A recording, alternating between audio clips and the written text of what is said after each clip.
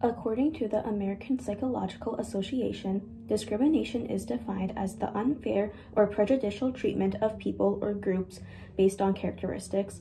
Some of these characteristics include age, sexual orientation, gender, race, and disability. Even though laws and bills are being passed yearly in America to combat this national issue, it seems like discrimination will never end. A perfect example would be the many racially motivated killings that have occurred in the last couple of months. Whether the victims are Asian, Latino, or Black, it is unjustifiable for there being as many killings as there are. As an Asian woman, I deeply resonate with the victims of the Atlanta shooting, and I have thought about different ways that this shooting could have been prevented. On March 16, 2021, 21-year-old Robert Aaron Long brutally murdered 8 people, 6 of which were of Asian descent. He shot all of these victims. This horrific crime occurred in Atlanta, Georgia. Although his motive was due to sexual temptation, many experts have argued that race cannot be ruled out as a factor either.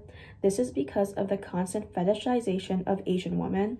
In addition to this, there has been a rise in Asian hate crimes due to the COVID-19 virus being called the China virus by many people, including former President Donald Trump. The shooter, Long, was able to easily purchase a gun days before the shooting. In Georgia, anybody could walk into a licensed gun seller and make a purchase the same day after passing a background check. One of the ways that the shootings could have been prevented is if there was a deeper background check against gun purchasers. Mental health screenings should be mandatory for all present and future gun holders. Also, there should be interviews done with people close to the future gun holder. If the gun store employees spoke to Long's parents, they would have found out that Long's sexual addiction was a huge concern of theirs, to the point that Long was kicked out of his parents' house the day before the shooting. This startling fact was found out in law enforcement interviews. In addition, a waiting period to obtain a gun could have prevented the shooting. According to the CDC, a waiting period forces a cooling off time frame for anyone that wishes to commit impulsive crimes. It gives the government more time to do a background check, and it also allows someone contemplating suicide to reconsider their choice.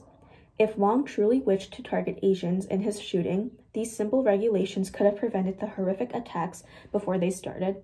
Sadly, none of these basic preventions were taken before the fatal shootings.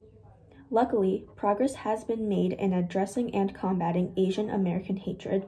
According to CNN, a bill was passed by the Senate on April 22, 2021. This bill, titled the COVID-19 Hate Crimes Act, would ensure there would be raised awareness of hate crimes during the pandemic. Even though this bill is being passed about 14 months since the pandemic started, it is still better late than never.